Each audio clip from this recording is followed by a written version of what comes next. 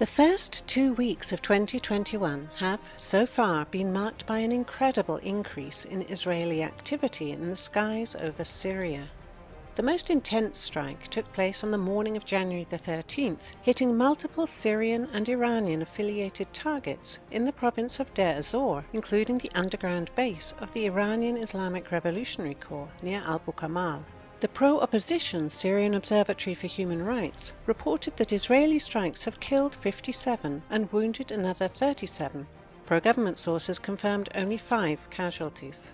The airstrikes were so numerous that even Abu Yatem al-Qatrani, the commander of the Iraqi Popular Mobilization Unit's PMU 4th Brigade, was killed in an airstrike.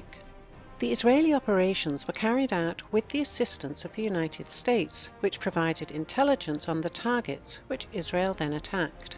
Former CIA Director, Secretary of State Mike Pompeo, reportedly discussed the airstrikes with Yossi Cohen, chief of Israel's spy agency Mossad. The US support of Tel Aviv's aerial raids is a clear message to Iran and demonstrates very open support for Israel's undeclared war on Iran, which it has been waging in Syria since hostilities began. All of the airstrikes in the first 2 weeks of 2021 are among the most significant carried out by Israel or any other power since the beginning of the war in Syria. They were so significant that Damascus even accused Tel Aviv of carrying out the strikes in a very open support of the ISIS militants who are being hunted down by the Syrian Arab army. Meanwhile, there appears to be a sense of urgency or a sense of danger in the air as the United States reinforced its troop positions in the Omar oil fields with artillery pieces and other equipment. The US troops, together with their local proxies, also hold frequent drills in the area to keep ready for some potential future escalation. Prior to New Year's Eve, Iran's top nuclear scientist Mohsen Fakhrizadeh was assassinated in what Tehran claimed was an elaborate Israeli operation.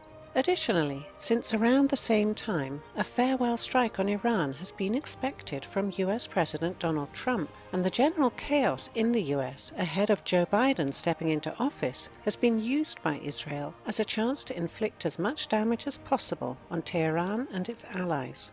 Russia, at the same time, appears also to be preparing for an escalation of some sort by building up its forces and is now lying in wait. Israel appears dead set on continuing its crusade against Iran and its allies in Syria. An urgency is felt since Biden is unlikely to support Tel Aviv as much as Trump did, and every possible chance should be used.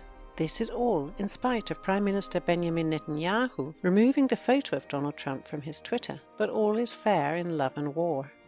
Finally, both the American and Russian forces appear to be biding their time, waiting for an escalation that, with tensions at breaking point, appears closer than ever.